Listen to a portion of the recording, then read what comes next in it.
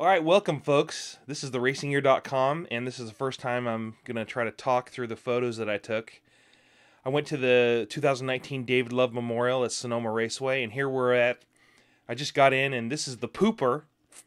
This is the half Cooper and half Porsche.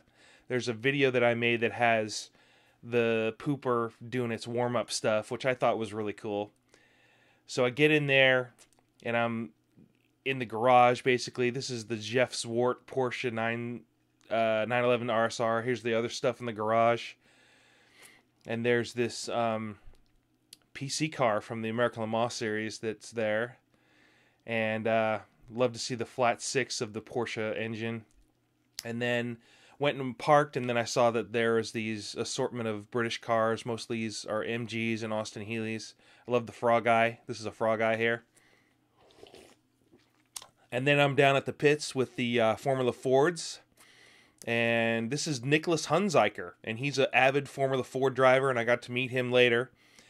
And he does all the stuff like that. And then my friend Becky Pengraff, who always gives me beads whenever she sees me. She's awesome. Love Becky. And it's great to see her at these events, and she's so happy. And her husband Bob is a photographer for Grassroots Motorsports. And then here's the Formula Fords again, getting ready to go out for their session. And I thought this one was interesting, had a polka dot helmet. So the next session was the Pooper group. And here's the Pooper coming in. And here's a cool little 356 Porsche. And I love the Formula Vs, and I wish I saw more of them. And especially I love the Volkswagen air-cooled sound. And this was nice to see this Formula V here. And then I got a shot from behind it where it was cool just to get behind it and to listen to what it sounded like. It's not very menacing of a sound, but it's still sort of reminiscent of the childhood. And this is, I would suppose, it's the Volkswagen Beetle engine that's in these Formula Vs.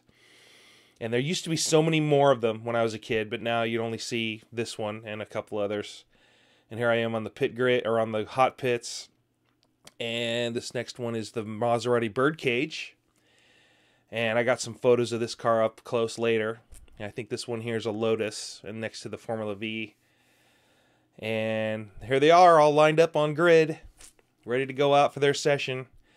Now these next cars, Peter Giddings passed away last year, who was an avid collector and racer of these historic pre-war automobiles. And I'm not an expert in these, but these are Alfa Romeos, and then there's this Delage, I think is the name of the car, which is really cool to see. And then this is, I had a photo with Peter Giddings and his dog Marmaduke here, and this is the exhaust pipe, I think, of the Delage. Here's the Alfa Romeo here. So it was great to see these cars. So here's Loch de Bretteville's car, and this is the Pallister Winkleman car. And here's some cars in the garage. What do we got here? Oh, this looks to be a Lola Can-Am car with the massive Can-Am engine. That's really awesome. It was really cool to see this car on track. I love to see these up close and personal in the garage. I love taking pictures of these wheels too.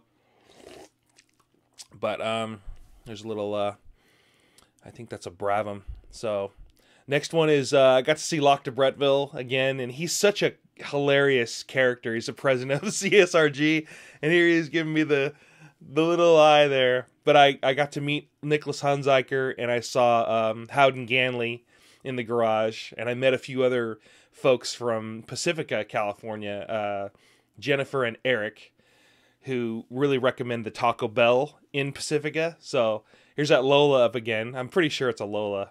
And here's a Lola T294 that didn't see any track action. I think this is a Bravum as well. I love seeing these older sort of cars, the Formula cars. I like seeing the long shot of all the cars in the garage. And just up close with all these engines and mechanics working on them. Yeah, this one's an Alfa Romeo from behind an Alfa. I don't know what car this is, but this is cool to see with a nice rear. Here's a little Formula Atlantic car that Bobby Rahal drove. Another car from that time, and these two were having a conversation around this. I think I love saying the word Ralt. It's a Ralt RT4. And then here's a Porsche 911 that sounded pretty good on track. Now this is the birdcage, the Maserati birdcage, which I thought is really cool. It's only like a 4-cylinder engine from what I understand, but it's the spark plugs make it double plugged. But I guess these are Weber intakes or whatever they call them, carburetors. I guess they call it a birdcage because of the structural design of the car. It's just so interesting to see close up. It's really really fascinating. So here's that Maserati again. I think those are Weber carburetors, if I'm not mistaken. Somebody will say something later. I don't know.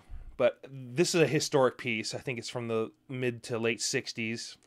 And you got the spoke wheels, which is really nice to see. And the car doesn't make a lot of noise, but it's just so elegant to see on track and up close. And then you see the right-hand driving position of the birdcage, and just really, really fascinating to see. Really fascinating car to see. I think this is a regular attendee to the CSRG events, and then that's the fuel box, or that's the that's where the fuel goes. These are all going so fast. I've had to elongate these pictures. So there's the exhaust pipe, pretty large, but doesn't really make a lot of noise. But it's still nice to see this car being out there. Nice side-mounted side pod exhaust pipe really makes it really nice. And then we have all of the stickers from all the events that this car has been to. It's been to Monterey, it's been to Sonoma, it's been to probably, well, here's where it's all been. So it's great to see this car. And what else do we got here? This appears to be some sort of air intake that I'm not too sure about. These are those double plugs I was telling you about. I don't know how it works, but each cylinder has two spark plugs. That's the structural thing. And this is the Jaguar E-Type that I met the owner. It sort of looks like that Lilo and Stitch vehicle that Stitch got away in, but just such an elegant representation of the Jaguar E-Type from 1964. And here's a door off of the Pooper. And here's Jeff Zwartz and 911 RSR again. I don't know if him and Cameron Healy share this car or not, but it's really cool to see. Love this flat 6 engine. Just love any Porsche at these events. Is really a treat because you don't see many of them anymore. This is a really interesting exhaust pipe that I got a close-up with. Just that's what they do. That's what it is. And here's some information on the Pooper. And I got to see Bob and Becky and, sorry, the other gentleman, I don't know your name, but it was great to see them. This is the Datsun 240Z that I always see at these events. I love seeing it. It's such a loud, straight 6 sounding engine that just sounds great. Bruce Canepa used to take care of this car, but I think it's in other hands right now. But it's really great to see this car at events. There was Jim Frula used to have a Nissan Skyline from 1972, and he doesn't have that car anymore. But this is a really, really awesome sounding car. Just loud, very, very loud. But it's really elegant, really nice. There's the really loud exhaust pipe, the straight pipes. So there's a 356 here. And then we see a new car, which is a Ferrari. I don't know what it is, but it's a Ferrari. It's smiling at me. And then here's a beautiful 356. And then we get into the John Norman pit, where we have the beautiful GTV that's always at these events. And this is, it's the outfit that does all the Alfa Romeos. It's an Italian name, and I can't think of it now. But here's a little tiny MG that it's really cool to see with that one. Now this car I saw and was like, oh, this was on the Grand Tour this year with Jeremy driving it in Scotland. It's a Alfa Romeo GTV6, where Jeremy claims that it was the best sounding Alfa Romeo that he's ever owned. And the best fun to drive, 2.5 liter, Just great. And this is John Wachter's 914-6 that I got a ride in a few years ago at the Charity Challenge. I love seeing this car. Didn't get to see it on track, but this car, this 935 that I saw at this event, was so awesome to see. And it was driven by a guy that's actually an actor from Brazil that has this car now. And this was his first outing with it. And I'm going to put a video together of this car starting up and idling and doing all of its great noises. 935s are starting to be rare, and it's awesome to see this 935 with the Momo liveried, and this is awesome. And here's a Singer Porsche that I got to see, and I made some new friends, Jennifer and Eric from Pacifica, who recommend the Taco Bell there. And here's the back of the Singer.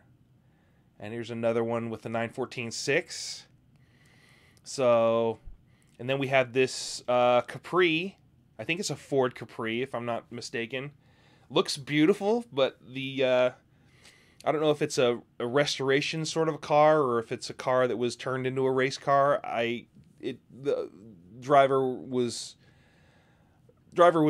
anyway. Here's Formula Atlantic, and then this Vasek Polak 911's thing there. Here's the back of the 935 that I just love very much. And the 914-6. So rare to see any of these cars again. And then here's the engine bay of the 935 that I just love seeing. And a couple of 356s. There we go. And I was at turn 2 with these 935, the 935 and the 911 going through. It just sounded great. Really a lot of kick on that car, that 935. Anyway, we had the after day little dinner party that they brought these cars in to have everybody. Mrs. Giddings was there. And so thanks for watching The Racing Ear. We'll see you next time.